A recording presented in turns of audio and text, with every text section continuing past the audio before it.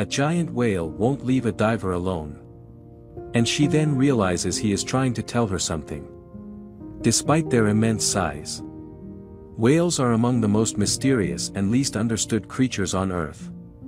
In the South Pacific's Cook Islands, a tense encounter between a seasoned marine biologist and a humpback whale serves to demonstrate just how much we have yet to learn about these gentle giants. This incident has sent shockwaves throughout the scientific community. Nan Hauser is a 63-year-old marine biologist who has dedicated her life to studying, researching, and helping whales. Born in Maine, she has traveled across the globe for the past 3 decades on a mission to document and save as many whales as possible by advocating for their rights and protection. It was late summer when Nan was swimming off the shore of Rarotonga, accompanied by a research vessel and watched by her colleagues, who were tracking her course visually and with a drone. Using a waterproof camera, Nan was documenting her swim near a small pod of humpback whales. As she was filming, a large male humpback whale, likely weighing over 23 tons and measuring at least 50 feet in length, began to swim toward her. Usually, when swimming with whales, Nan would be the one approaching the animal to observe its behavior. However, this time was different. The huge animal was rushing at her, and as it got closer, she realized she wouldn't be able to get out of its path. If anyone could be considered an expert on swimming with whales, it's Nan. It's a significant part of her work, and she has done it hundreds, if not thousands, of times throughout her career as a conservationist and marine biologist. When she was bewildered by the whale's behavior, she knew she was in trouble. The closer the whale got, the clearer it became that something was wrong. As Nan tried to get away, the whale continued to ram into her, pushing her farther from the boat. A moderate hit from a humpback whale had the potential to break bones and damage her internal organs. This was a serious threat if the whale continued its behavior. While Nan was being pushed by the whale's head, she knew that one wrong movement could put her in range of its more dangerous and muscular appendages, such as its flippers. Humpbacks are not known for aggressive behavior, but they are powerful animals. Even a single unintended hit from a flipper or tail could knock Nan unconscious and lead her to drown. Staying close to the whale's head was likely the safest area, considering humpback whales don't have teeth, but rather sheets of soft baleen in their mouths. Humpbacks are usually calm and relaxed creatures, but being pushed by the whale left Nan bruised. The whale had been pushing her for over 10 minutes, and the rough barnacles on its skin were scraping her body whenever it touched her. Nan realized the whale's reasoning. She could see what was causing the whale's unusual behavior, and understood that she was in a life-threatening situation.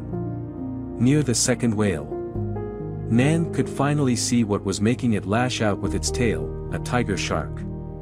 Known as a man-eating shark, tiger sharks are dangerous predators, and this one was larger than average, measuring over 15 feet in length. Nan realized that the whales weren't attacking her. They were trying to protect her from the dangerous predator. Thankfully, Nan and her dive buddy managed to break away from the whales and reach their boat at the last minute. As Nan pulled herself on board and gasped for air, she informed the crew that a large tiger shark was in the waters around them. Once her pulse calmed down, Nan was far from afraid, she was exhilarated. She understood that the whales were trying to save her, not harm her. As Nan reviewed the footage from the underwater cameras, she theorized that the whale had kept her close to protect her from the nearby shark. This incident marked the first time she had ever heard of, let alone experienced, whales acting in this way with humans. While researchers are familiar with humpbacks, helping other animals in dangerous situations. Nan's case was unique. Whales have been known to help other species. But this was the first reported case of them assisting a human being. As Nan's story spread, the scientific community became divided. Some believed her theory, while others thought it was impossible to determine the whale's intentions accurately. Nan's experience remains baffling and strange, underscoring just how much we have to learn about these majestic creatures. For a hunter, hunting animals is like a common thing for him. When he meets a bear, the same is true. The cub of the female bear falls into the water, and the desperate mother bear can only look at the hunter imploringly, hoping that he can save his child. At this time, the mother bear was completely defenseless, which was the best hunting time for hunters. But strangely, the hunter made amazing moves.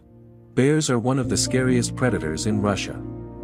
They are very strong, surprisingly fast and very intelligent. Because of this, people living near there are afraid of this animal. If not adventurers, most people hope to stay away from this animal and pray that they will not become their meal. However, meeting a bear has changed the hunter's life in the future. Alexander was a brave and dignified man who lived on the cold plains of Russia and had to protect his land from any possible danger in order to survive. He had a modest house and lived alone. He would fish or hunt animals in the nearby Great Lakes every day. Alexander was a clever hunter, but he also had a difficult opponent to deal with. And that was the bears, who made a loud noise, were large and dangerous, and caused him a lot of losses. These bears often come to pick up the prey he left outside, break furniture, and even steal chairs, tables and the like. Because of this, Alexander hated bears very much and always hunted bears. Of course, not everyone likes bear meat, so it doesn't sell well, but Alexander doesn't care about it. He hunts bears for two main purposes. First, bears can provide him with a rich meal. Second, every bear he hunts means one bear is missing, and his house can become safer. But it is not easy to find bears to hunt. They are easily frightened, and they prefer to move under the cover of night. Which is why Alexander is so upset. One morning, as he was dressing, he suddenly heard a howl full of sorrow from the bear, and was startled because the sound was so close to his house. Alexander felt that this was his lucky day, for it was very unlikely that his prey would come to him during the day. So he rushed into the inner room, unlocked the door, seized his weapon, and quietly opened the window. He put his weapon on the windowsill and aimed at the bear. Everything was too easy, but something stopped him from pulling the trigger. Something was wrong, and the bear seemed to be aware of his presence. But its wailing continued, and it was clear that something had happened. Alexander, cursing his curiosity, laid down his weapon and walked slowly outside. As he went out, the bear came towards him, and Alexander was not afraid of the animal, for the bear did not take radical action at all, and looked at him with sad eyes, almost pleading, and then turned away, looking back at Alexander at every few steps, as if checking whether he was still following himself. Alexander, once more unable to control his curiosity, began to follow the bear carefully, and he knew how dangerous he was now behaving. But the bear did not seem to be annoyed at his presence, but showed the appearance of needing him. Soon, Alexander figured out why the bear approached his house, and asked for help. Far away, a few meters from the lake, a bear cub is struggling. It tries to get its head out of the water, but it will soon sink. Alexander watched the great bear he had just followed slowly away from him, as if to get him over to help its cubs. Alexander could hardly believe that the bear would ask him for help, because his cub was in danger. And the mother bear seemed to know that the humans who lived in the cabin could help his child. Alexander paused for a moment and weighed his choices. He never liked bears, and the trouble and destruction they caused cost him a lot. And a lot of money was spent in vain. For many years, people often heard that people were injured or died because of bears. But on the other hand, how can he refuse a mother's request to save her child? The hatred of the bear in his heart kept telling him what to do. But the mother bear's cry made him unable to ignore it. Alexander knew what he had to do. He rushed into the lake. And the cub struggled wildly to splash. Alexander tried to carry the baby bear out. But he was hindered. He noticed something wrapped around his legs. And soon he discovered that it was a fishing net he had thrown into the water a few days ago. Alexander reached into his pocket, pulled out the knife he had carried with him, and at last found it and pulled it out. He cut the net that entangled the poor cub and finally saved him. Alexander fished the baby bear out of the water. And when he returned to the shore, he put his coat over the baby bear again. And then began to touch it in order to warm it up. And coughed up the water it had drunk. The mother bear kept a safe distance and watched keenly. But never approached, as if she didn't want to scare Alexander. The thought passed through Alexander's mind. Although the situation was dangerous, he did not feel afraid. After a few tense minutes, the cub coughed and water flowed out of his mouth. After a few more minutes, he finally stood up. It shook off Alexander's coat and looked at him carefully. It made a slight sound. Then, the baby bear returned to his mother. At this time, the mother bear finally let go of her heart and howled happily. She licked the cub curled up on the river bank, trying to dry it, hoping to keep it warm. All Alexander could do was sit by and watch. And he watched the mother bear take care of the injured cub. And all he could think about was his own mother. And he saw himself in the cub. When he thought of the mother's concern for him in his childhood. An adventurous person always has a good time. But he can get into trouble. But he still needs his mother's love and support at the end of the day. At this moment, Alexander felt that something had changed in his heart. He no longer regarded bears as dangerous animals. He didn't think there were any creatures worth fearing or killing. All he saw was a family trying to live its own life. They loved each other and supported each other. Suddenly he felt a sense of guilt. And he imagined how many bear families had been destroyed by his hunting. And he dared not think about it. When he swallowed the acidity in his throat, he found that his tears had flowed out of the corner of his eye.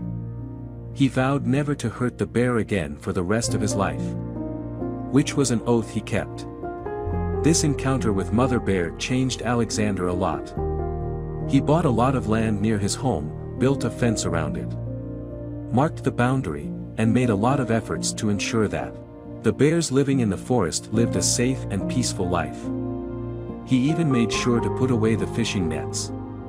After each trip, he would go to the lake. It took quite a bit of time and effort.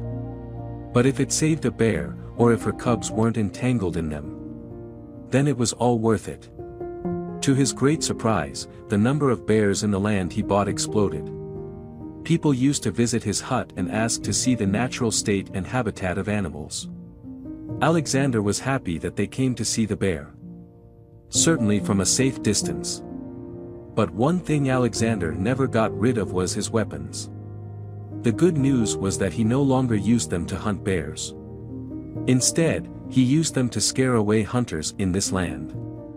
Under his protection, every few weeks the mother bear and her baby would come and sit opposite the hut, as if to thank Alexander for all he had done for them.